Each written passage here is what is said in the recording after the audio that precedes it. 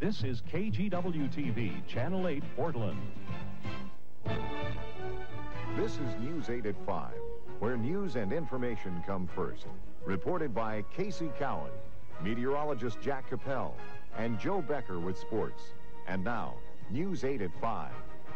Good afternoon. Hurricane Elena gained more strength today. Its winds now pack a 125-mile-an-hour wallop. After menacing the Gulf Coast for 2 days, the storm has turned to the northwest, threatening Florida's panhandle. Dennis Murphy has details. Retreated from Tampa Bay today, but it hadn't gone away.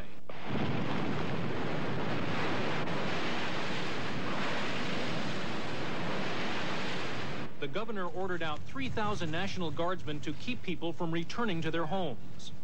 But many people who woke up to only gusting winds packed their bags and left the safety of their emergency shelter. The 800 homes without power for a while. In the Tampa Bay area, 250,000 residents spent most of the weekend in crowded shelters. By this morning, food was running low. The Red Cross called for emergency deliveries. The evacuees wanted out. It's nice that we just can't sleep, but I'm trying to make myself happy and make the best of it. Outside the shelters, trees had been blown down. So had power lines. 100,000 customers in the Tampa Bay area were without electricity. Boats sank, and streets along the beachfront were flooded. This was high tide today at St. Petersburg Beach. The hurricane has caused extensive erosion of sand. Some beach houses have been damaged. I haven't got the authorization to let you in. The governor says his greatest fear is that people will go home too early, thinking the storm has passed. Dennis Murphy, NBC News, St. Petersburg, Florida. And Jack Capel will have more on the hurricane in his weather segment. The co-chairman of Portland's Black United Front says there will be a federal investigation of a shooting incident last month. 86-year-old Roberta Tate and 37-year-old Thomas Graves were shot to death by police during a standoff at their Northeast Portland home. Graves, a former mental patient, was holding his landlady, Mrs. Tate, inside the house. According to Ron Herndon, the Justice Department has directed the FBI to look into the matter. Herndon requested the investigation after Portland authorities decided not to hold a public inquest. Herndon was not told how long the federal probe will take or whether the results will be made public. Police arrested a state penitentiary steward today on charges of supplying marijuana to prison inmates. 52-year-old John Weiss, who supervises inmates doing meal preparation, was arrested as he came to work. Police say he had an unspecified amount of pot on him at the time. Weiss was taken to Marion County Jail. Well, unless you remembered that fares were going up, you may have had a surprise if you got on a Trimet bus today. The first fare increase of 3 years went into effect today. Adult fares went up 10 cents. Now, for a 1- or 2-zone ticket, it will cost you 85 cents, $1.10 for a 3-zone travel, and $1.35 for an all-zone ticket. Also increased the Youth Pass Plus. It will go up $5 to $20, and youth discount and cash fares will be eliminated. Meanwhile, labor negotiations between Trimet bus drivers and management are set to resume on Tuesday after the holiday. And Trimet officials say that the light rail construction project is on target. Today, a major thoroughfare in downtown Portland was reopened. News 8's Paul Hansen has more. They were sweeping up the mess early Sunday morning, but few were on hand for the big event. No parades, no free balloons for kids, no politicians to cut ribbons. In fact, there was no fanfare of any kind. But an important event occurred today, here, in the transit zone. The automobile, the symbol of mobility and status, or lack of same, returned to the transit zone as Southwest Yamhill was reopened between Broadway and 10th. They came slowly, cautiously. Some looked confused. In the transit zone, you get used to streets being closed, not open. But light rail construction is on target, and soon other streets will return to normal. Mark Turner is in charge of cleaning sidewalks. He explains what's next. Broadway and Yamhill down to 1st Street, hopefully within 2 weeks. And then what's after that? Northwest Davis on 1st Avenue up to Yamhill. And how long will before all those streets are open? What are we looking at? I am told November 15th we will have all of them done, cleaned up, and open, ready for the public. The reopening of Yamhill is good news for businesses in the transit zone, which have suffered since light rail construction began here earlier this year. Trimet officials say things will get better from now on. In the transit zone, Paul Hansen, News 8. A tanker truck carrying 11,000 gallons of gasoline exploded today near Reedsport. Oregon State Police say the truck hit a guardrail around noon and then burst into flames. Both lanes of Highway 38 have been closed to all traffic. Cleanup crews are trying to remove the truck from the road at this hour and reopen that highway. There's no word yet if there were any injuries. Still ahead on News 8, we'll update the forest fire situation in Oregon and Washington. Plus, the Oregon Symphony is making beautiful music once again.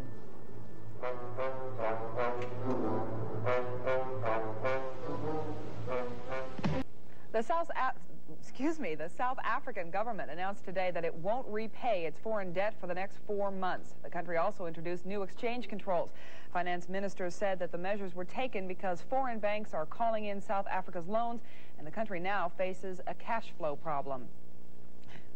The space shuttle's astronauts finished their fix-it work today some 225 miles above the Earth. They repaired a 15,000-pound satellite and then shoved it back into space. The repair job saved insurance companies about $63 million. With their task accomplished, the astronauts will head back to Earth, landing on Tuesday.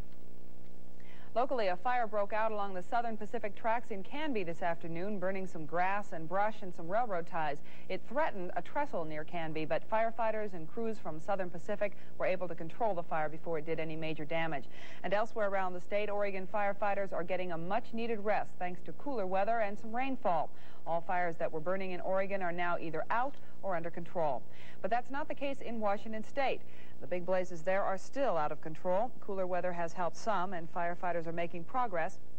But still, over 2,000 state and federal firefighters are working on the Barker Mountain fire that has destroyed 25,000 acres and 19 homes. 50% of that fire has been contained, but the steep terrain is making it difficult to control. It's an issue that has surfaced and resurfaced in the Portland City Council, and it's about to make another comeback this week.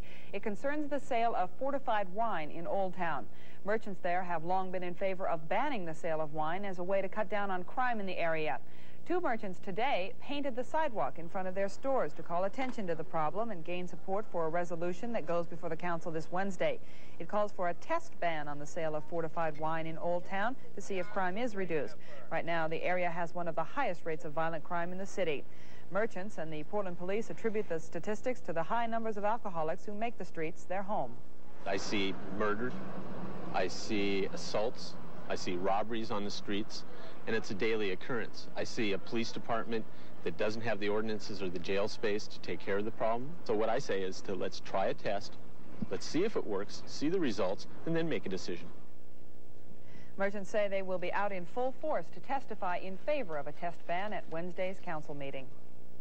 The new director of the Oregon Museum of Science and Industry says she believes it's time for the museum to grow. Marilyn Eichinger was founder and director of the Impression 5 Science Center in Lansing, Michigan, before taking the job as Omsi's new director. I'm hoping that in the future that we can develop a new facility, a larger facility, that will enable us not only to bring in traveling exhibits as we're doing now, but to maintain some of the science exhibits that are the heart of a science museum. And unfortunately, Omsi always has to empty out the regular exhibits in order to make room for the special events. Eichinger says that Omsi may need an additional 20,000 feet of exhibit space. She thinks the museum might be able to attract national funding if it can become a recognized science facility throughout the United States. Eichinger will take over as Omsi director on September 9th. This is the last weekend, by the way, for the Muppet exhibit at Omsi. It closes Monday, and it's been drawing record crowds all summer. And also today, 20 years of history came to a close. The Ladybug Theater at Washington Park Zoo held its final performance this afternoon. It was in May that zoo officials told the managers of the Children's Theater that the structure was to be torn down to make way for the zoo's new entrance, all part of a master plan. Although the zoo tried to find a new home for the Ladybug troupe, it could only offer temporary space, so the company will pack up and move out of the zoo. Managers say several ideas are in the works, and they hope to announce a new home for the theater by the end of the month. Well, Portland Schnitzer Concert Hall was filled with the sounds of the Oregon Symphony this morning. It was the first rehearsal following a 15-day labor dispute between the Musicians Union and the Symphony Association. Both sides reached a contract settlement on Friday. Included in the 3-year contract is a 3.5% pay hike for the musicians the first year, as well as gains in medical benefits for musicians and their families. Concessions on the part of the union included more Saturday rehearsals to allow for a more varied program schedule. The Oregon Symphony will start off its new season with the annual Waterfront Classics concert this Tuesday at Tom McCall Waterfront Park. The concert is free.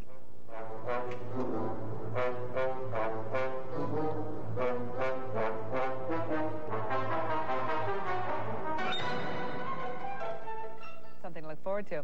It may have sprinkled a little bit today, but Jack Capel says it's still probably safe to plan that Labor Day picnic. Weather is next.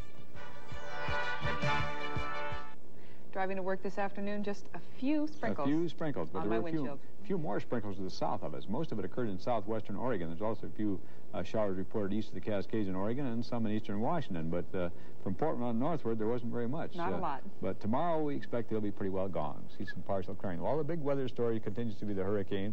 We have a satellite picture of Hurricane Elena, which is in the Gulf of Mexico. It has intensified a little bit since yesterday. Peak winds now up to 125 miles an hour. The storm has been slowly moving toward the west.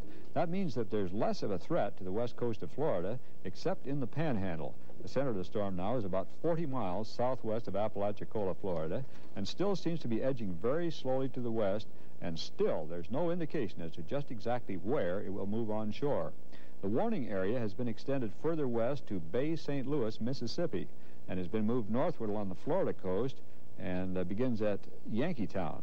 And the storm eventually will move on shore somewhere in the Gulf Coast, and that means that in that area, tides should be about 10 to 12 feet above normal near the center of the storm.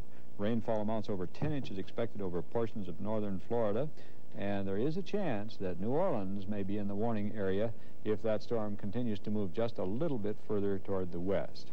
Well, our satellite picture over the northwest shows a streak of clouds mostly from southwestern Oregon up through eastern Washington. That's associated with the upper air disturbance we talked about yesterday. On the wider view of the satellite picture, we see where the high and low pressure areas are centered, and there is a big high pressure area out to the west of us, and gradually that should be pushing in over us tomorrow, and the disturbance should be passing on toward the east. We see also on the surface map the high pressure area out to the west and lower pressure east of the Cascades. That's bringing some west winds now through the Columbia River Gorge. Yesterday was very little. Now we have west winds through there once again, and some northerly winds along the coast. Not very strong. Northwest along the northwestern portion of Washington. Again, not very strong. The only winds of any consequence are in the gorge itself. Upper air pattern shows that there is high pressure out to the west, but there's our trough of low pressure streaking right through the northwest, and the jet stream or the upper flow dipping south around the trough, coming back up to the north again, and that trough of low pressure gradually moving a little bit further toward the east. And as it does so, we should see clearing weather. Temperatures at mid-afternoon around Oregon and Washington today, 72 at Portland Airport, also at Boeing Field in Seattle. And east of the Cascades, some cool spots. Redmond getting some rain late this afternoon, 57. And there was about 1/10 of an inch of rain in many parts of southwestern Oregon. Medford had 1200s. Also, rain occurred along the coast from about Newport south, but again, amounts mostly less than 1/10 of an inch. Lows this morning. The low this morning in Portland Airport, 59 degrees down to 52 at Salem. And in Central Oregon, Redmond, 38. And in the 40s in some areas along the coast. Temperature right now here in downtown Portland is 68 degrees. And the barometer holding just about steady at the present time. The satellite picture across the nation shows mainly that storm area associated with Hurricane Elena in the Gulf of Mexico. That line you see across the bottom part of the map there is an extraneous line. The temperatures around the nation today, you'll notice quite a bit of cooling in the Central Plains area, 83 at North Platte, Nebraska at mid-afternoon. That's down from a temperature of near 100 yesterday. Los Angeles a bit cooler. Downtown, they were 88 this afternoon. Yesterday, they were in the upper 90s. In Alaska and Hawaii, temperatures holding in the mid-50s in most areas, 38 at Point Barrow on the Arctic coast, however. And for the forecast for the Oregon coast, first of all, some morning cloudiness. They may have a sprinkler or two yet there tonight, and then becoming mostly sunny in the afternoons tomorrow and again on Tuesday. And for the Cascades, we can look for mostly sunny weather there. Also, they still will have some showers scattered around tonight, a rising freezing level there tomorrow. And for Central Oregon, some scattered showers here and there tonight. And then tomorrow and Monday, back into sunny weather and temperatures in the 70s. And for the Portland-Vancouver area and the Willamette Valley, still a chance of a sprinkle or two tonight, and then becoming mostly sunny tomorrow and on Tuesday, and temperatures rising up into the mid-70s, maybe the upper 70s, a little warmer. Good. Thanks a lot, Jack. Coming up, Pete Rose is chasing Ty Cobb's ghost. Joe Becker has that. Plus, fans are chasing souvenirs. Sports is next.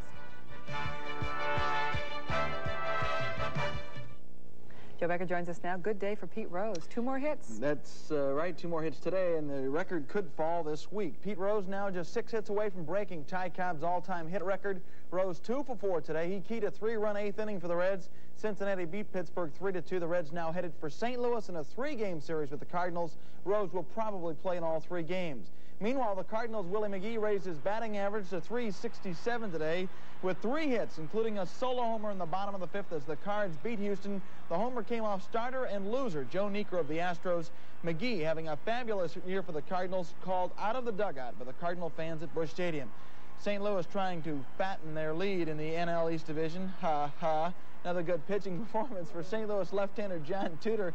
Here he fans Niekro, who lets his bat fly into his own dugout. Slipped right out of his hands. Tudor went all the way for St. Louis, pitching his 10th complete game. He's now 16-8 on the season. He leads the league with 7 shutouts. The Cardinals win it 5-0. Meanwhile, the Mets beat San Francisco, so the Cardinals 2 games up on New York in the NL East race. As I mentioned, the Reds win today. The Cubs bombed Atlanta 15-2. Philadelphia sweeps Los Angeles 4 straight. It was 4-1 today, and Montreal lost to San Diego 5-1. In the American League, the Yankees still trying to catch the Blue Jays in the American League East. Yankees in California today. Top of the first, Joe Cawley throws inside to Rob Wilfong. The ball rolls back to the backstop. Catcher Ron Hasse thought it hit the batter and doesn't chase it. However, it hit Wilfong. 2-run score in the play, and it was 3-0 California. Then came another hair-raising experience. Bottom of the 5th, Willie Randolph with a foul ball down the right field line. Rupert Jones goes into the stands. And the fans ignore Rupert and make every effort to get the souvenir. Jones is lost in the excitement. Finally, someone finds the ball, but not Rupert. Yankees finally find the winning touch. Don Mattingly with a pair of homers, leading New York to a come-from-behind 5-3 win. Elsewhere in the American League, Chicago whipped Toronto 4-1. The Jays lead the Yankees by only 4 games in the AL East. The Tigers did a number on the A's this afternoon. Seattle bombed Baltimore. Boston ripped the Twins. Cleveland did the same to Milwaukee. People still talking about the Ducks season opener last night. A thrilling 3-point win over the Cougars at Pullman. Oregon beat Washington State 42-39. Now, a number of outstanding performances for the Ducks last night. Both Chris Miller and Lou Barnes played very well. They hook up for this touchdown early. It was 7-7 in the first quarter, and Rich Brooks liked that one. Tony Cherry played a big role, rushing for 143 yards on 34 carries, including a 2-yard touchdown in the second quarter that tied the score 14-all. Perhaps the prettiest play of the game. Miller rolls left, makes a super throw on the run. Barnes makes the catch and puts on a terrific move at the 15. 42-yard TD. It's 21-14. Barnes 8 catches on the night. Much of the pregame hype centered around Cougar running back Reuben Mays, but it was Cherry who was the running star. He picks up a dozen yards here in the third quarter, breaking a couple of tackles along the way. James Harper scores from the 2. The Ducks lead it here 35-28. Then came what turned out to be a key point in the ballgame. The Cougars were punting, and watch Oregon's Cliff Hicks. Tries to field the punt, but misses it and accidentally kicks the ball. Washington State recovered in great field position. Looked like they'd score a touchdown, but the Oregon defense turned into a brick wall, stopping Mays and holding the Cougs to a field goal. From there, the Ducks went on to score again. Miller to Bobby DeBishop. Miller threw 3 touchdown passes on the night. The Ducks go on to win a big contest last night, 42-39, and Rich Brooks was happy. Bootleg around the right side, and he waited. Miller is an outstanding athlete, and I'd like to take credit for coaching him on some of those things, but you don't coach some of the things that he's able to do. He's got great vision, he's got good speed and great reflexes, and he can make plays that you really don't coach. What we've tried to do is get everybody else to understand that he's going to do that once in a while, so if they see him running around, get loose, get somewhere he can get him the ball. Terrific game. Martina Navratilova shooting for a 3rd straight U.S. Open tennis championship, and so far she's walking over whoever gets in her way. Navratilova in top form this afternoon against Italy's Sandra Caccini. Martina needed just 37 minutes to pound her way through the little Italian. Navratilova won in straight sets, losing 1 game along the way. The final scores were 6-love, 6-1. Martina now in the 4th round. In the men's play, Vitas Gerulaitis had a few problems with the referee. He hit a serve out. His opponent, Yannick Noah, hit a winner. However, the umpire changed his call after Noah conceded the point. He's conceding. Well, why should he concede it? That's not the rule. He is. I don't know. Just because you're a bonehead and you can't see a ball a foot outside the line. After that, I guess the ump wasn't too disappointed that Noah went on to win the match. The Frenchman displayed some great moves in beating Geraldus. Watch this one here. A diving shot and then the dance. The scores were 6-3, 6-4, 6-3. Other winners at Flushing Meadows today, Jimmy Connors of Von Lendl, Stefan Edberg, and Jay Berger, an amateur. Berger ranked 730 in the world, upset Brian Teacher. Hooray for him. Race car driver Bill Elliott will be called the $1 Million Man after today. Elliott won the Southern 500 today in Darlington, South Carolina. With the victory, he picks up a $1 million bonus for winning 3 of the 4 majors on the NASCAR circuit. Meanwhile, there's stock car racing out at Portland Speedway this afternoon. Some of the Portland's top NASCAR competitors racing for the $1,000 first prize in the 300-lap factory stock car enduro. The race got underway late, and at last word, they still had a few laps to go out there. Golfer Joey Sindelar used a hole-in-one today to win the BC Open in Endicott, New York. He holed out the 212-yard 14th on his way to a 368. Mike Reed finished second, 1 shot behind. He bogeyed the 14th hole. In the U.S. Amateur Golf Championship in Montclair, New Jersey, USC's Sam Randolph defeated Peter Persons, one-up for the title, and here he sinks a 6-footer on the last hole to win the title. That's it. Okay, we have one more sports story when we come back. Sort of a sports story, sort of a story. Anyway, they came from far and wide to compete in the 9th annual watermelon launch. The only question is, why?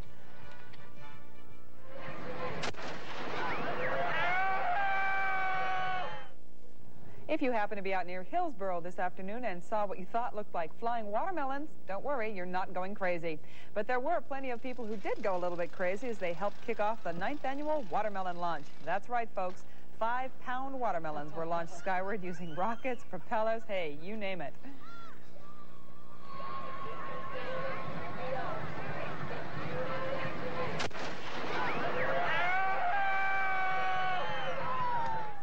The man who launched all this madness, well, he's John Hancock. You can tell he's the guy wearing the horns. See all those people? Do they look like they just paid taxes or they just did something like had a hernia or something? No, they're having a good time. Well, most of the folks who showed up to watch the launch are friends of Hancock's. They say they come back every year to see just how far he'll go in the name of fun. Fun with fruit. That's our news. Thanks very much for joining us. We'll be back at 11 o'clock. Till then, have a pleasant evening.